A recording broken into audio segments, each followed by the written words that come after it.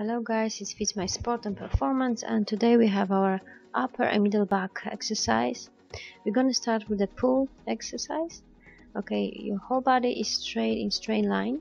Okay, to make it harder you step forward. To make it easier you can step back. So the more horizontal to the floor you are, the harder it is.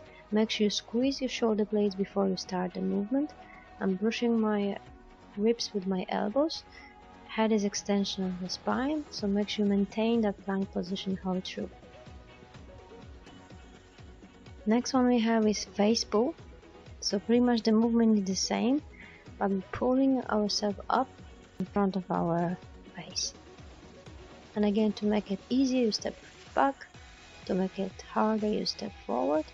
We're maintaining that plank position, so head is extension of the spine, and make sure the straps are in the tension all the time.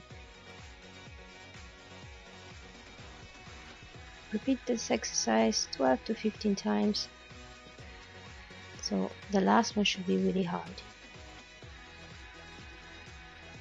The next exercise we have is Posterior Delt Fly. This one is quite tricky, so you may use the split stand. Okay, imagine you want to enter to the door frame with your chest, and again you make it harder, legs together. To make it easier you can step back. The last exercise guys, we have our pull hold.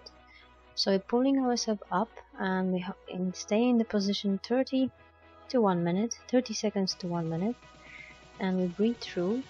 And again, if you want to make it harder, step forward. If you want to make it easier, step back. That was your 4 exercise for your middle and upper back. Make sure you warm up before those exercise and stretch after.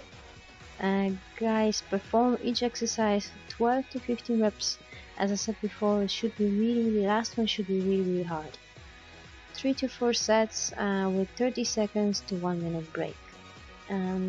Thank you guys for watching, and please subscribe our channel and leave the comment below this episode and show us that you like it. And that was Fitsmile Sport and Performance channel, and see you on the next one. Bye.